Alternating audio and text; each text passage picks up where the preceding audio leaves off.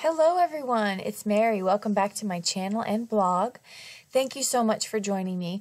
So, are you tired of the September Hero Arts card kit yet? I hope not, because I certainly am not, and I'm having a blast just making tons of cards. Okay, but this will be the last video for this set specifically, okay? I may use it in pieces here and there, but the focus for these last 3 cards is definitely the September kit from Hero Arts. It is all things fall and fabulousness. So I'm going to first make sort of like the backgrounds for these 3 cards, and then you'll see them come together at the end. But I'm going to walk you through kind of how I did that. Now, I only show me doing this in multiple cards for the stamping right here, because you're going to get the picture. I do everything pretty much the same at first. So I'm taking these pumpkins and I'm using the 3 layers. I am using the ink that came with the kit. In another video, I did not, but on this one, I wanted to. And so they matched up really well. I liked the way it turned out, both for the pumpkin and for the stem. So they really did a good job at picking out the colors and just making them appropriate for what they gave us. So I was really impressed with that. Here I'm going to take a mask with some full sheet Post-it tape, or Post-it sheets, and I am going to stamp out my little pumpkin. The little pumpkin, I did pull out a green from a Stampin' Up! Ink spot that I had, because I wanted it to be a very different color than the larger pumpkin, just to give some real variance to this picture.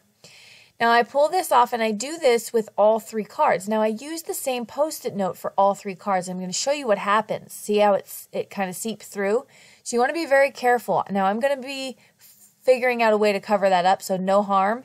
But just in case you don't do that, it's going to show through. So you might want to switch out your Post-it note or turn it around or something. So right now I'm taking all of the leaves that came in the kit, and I'm stamping those out. These are double layered, so just 2 layers for this. And I'm using the center, I guess it would be the spine of the leaf, the same color for all of them. So it kind of ties them together in that way. Okay, so on the 3 different cards, they're going to be very different layouts. One of them I am going to, as you saw me, fussy cut them out. This is how I store my ink daubers. Scrapbook.com sells those like that. Very good price. They come with 40 ink daubers as well, so that's a fantastic deal for like $25. I'll link below. So I'm taking out some brown, I believe this is Crumb Cake, Stampin' Up! Ink.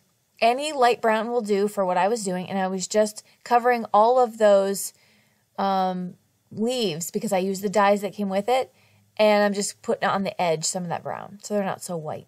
Here I'm taking this background, and I am going to ink blend, as you see. I'm using Fossilized Amber, the honey color, it escapes me right now, and I do believe I bring in Fired Brick as well. And so you've seen me do this color combo in another card, and I'm just going around and I'm ink blending until it's all smooth and beautiful. So after I get the blending that I like, I'm going to do the water droplets on this card panel. And this one I am going to keep intact, so I'm not going to cut out the pumpkin like I did with the other one. So you're going to start to see them come together. I was having a lot of fun. I was getting very inky on this day, but for me, that bothers me not. I absolutely love to do that. It all comes off eventually. Now this background I'm doing, you'll see here, I've done this technique before in the past too, where I'm using, I believe, watercolor Canson XL for this one. And because I'm going to put a lot of water on it, so I wanted to make sure it held up. So I'm getting all my colors, same 3 colors on there, and then I'm just spraying that bad boy with tons of water. Now I still haven't tried the photo paper, as one of my subscribers suggested, to keep it shiny, so I will try that. But for this one, I just used the regular Canson. You can see how much lighter it gets once you dry it completely. That's sort of disappointing, but I'm sure I can go back in and just redo it. I just did not. I've taken out one of these stencils from Hero Arts as well. This was in my stash, so I might have a hard time linking it, but any stencil that you like would do perfectly well. Just put it over it. And I'm going to use some Versamark ink, and I'm going to just smash that down all over so I can get a pattern. Like I said, pick a pattern you like, and it's going to give the same exact effect. So I'm picking this pattern here, and getting that all inky. Once that's done, I do check it to make sure. And then after I'm done with that, I just go ahead and clean that up with a baby wipe just to make sure that it doesn't get all gross. Here I'm taking some Recollections Gold Sparkly Embossing Powder, and I am covering that whole thing with the embossing powder. Now on this one, I just used a piece of paper, funneled it right back into my jar, and called it a day. There was no issue there. A lot of times I use a coffee filter. Okay, so I'm using my Wagner heat tool. Love my little friend here. And I'm just getting that all heated up and melted. And it has a beautiful, shimmery, glossy loveliness. So as you can see there. Now, I had no idea. What was I going to do with this panel? Do you all have that same struggle? Like, do you think you know what you're going to do and then you get to it and you're like, yep, I'm all out. All right, so I decided to chop it in half diagonally. And I'm going to use, I rarely make an asymmetrical looking card. So this was sort of out of the box for me. But I like the way the end result was. Here I'm just using some Tombow to glue down those leaves or vines, whatever they are.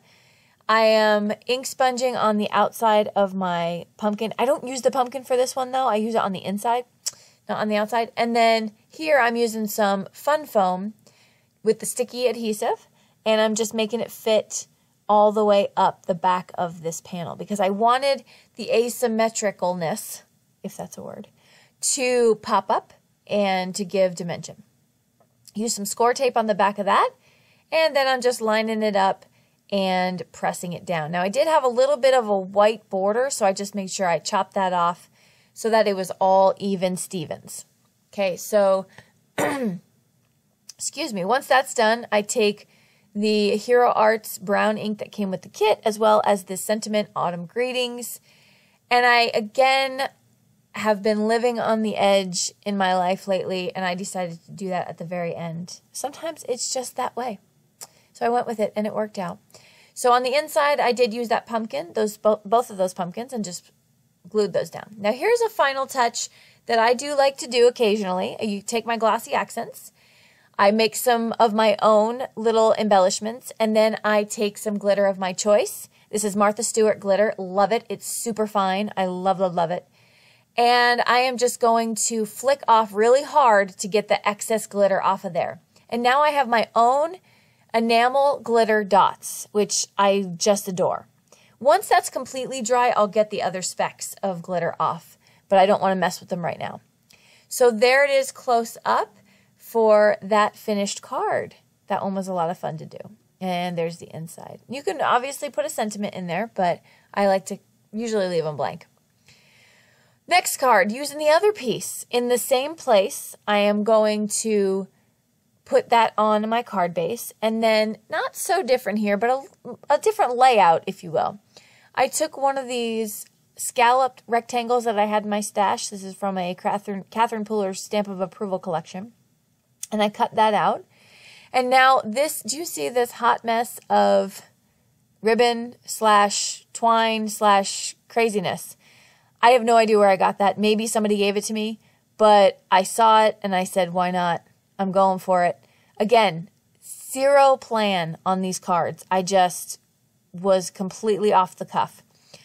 But I went ahead and wrapped that around. Now, I do fix it in the end picture, you'll see, because on the left-hand side, it's not even in my brain. So I fix that later. But now I'm just using some multi-medium matte. Multi-matte medium. I got to figure out how to remember that name. It's the glue that's great. And I'm using those little embellishment, a little sunflower embellishment that came with the kit. And I am just pressing that down. So once that's finished, I'm going to then, again, stamp my sentiment on the front of the card and then the inside. So what I did here was I used hello on the front, and then on the inside, I'm going to mask off the stamps that comes with the kit. It says, "You are gorgeous," I believe, a pun. But I mask off the "you are," and I'm just going to use the gorgeous. So I go ahead and do that. Make sure that the "you are" is completely clean because I do not want to ruin my card here. And I stamp it down. Now the gorgeous did not come out as gorgeous as I would have liked. So I took my little brown journal pen here that I absolutely love these. I write in all my cards with these pens because I match my writing to the color scheme of the card. So I just fixed it that way. And there's the finished card. You'll see in the pictures here that I do end up fixing that left-hand side thread so that that top piece comes up just a little bit. And that's the finished card for number 2. So that one was a lot of fun to do as well. And there I just placed some of those pumpkin spice scents stuff I got from AC More Red underneath. Oh, I love that smell. All right, so on the third card here, I've already glued down my leaves. I'm trying to skip steps. And I'm putting some Spectrum Noir Sparkle pen down. I am using my embossing buddy on the vellum that came with the kit, and then I'm going to use some gold embossing. Now, together, we are finding out if this is heat resistant because I had no idea. So I said, let's just go for it. And I took out my heat tool, and it worked. It did not warp up on me. So here, look away if you have an aversion to getting glue on your fingers because I'm all gluey all day long. And I am just placing that vellum right on top of there, but I need to put a heavy object on top to make sure it stays down and it glues down to that fun foam. This is some of that sticky fun foam as well, and that's going to matter for a little bit when you see me right here. So I'm going to use some more of that twine that came with that crazy kit, and I'm putting it on there. I'm affixing my card with some fun foam, and then right here I realized, I forgot to put my little sign. So I had to peel it back and place the twine behind it. But that's going to finish up that card as well. And so now it looks just like a little sign hanging. You get the picture.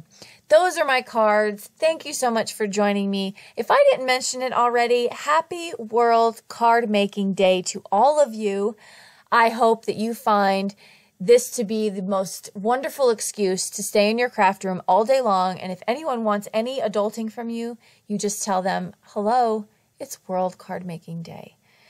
Thanks so much for joining me. All things will be listed below, and you can find me in other forums. Until next time, don't forget to hit subscribe, and we'll see you back. Bye-bye.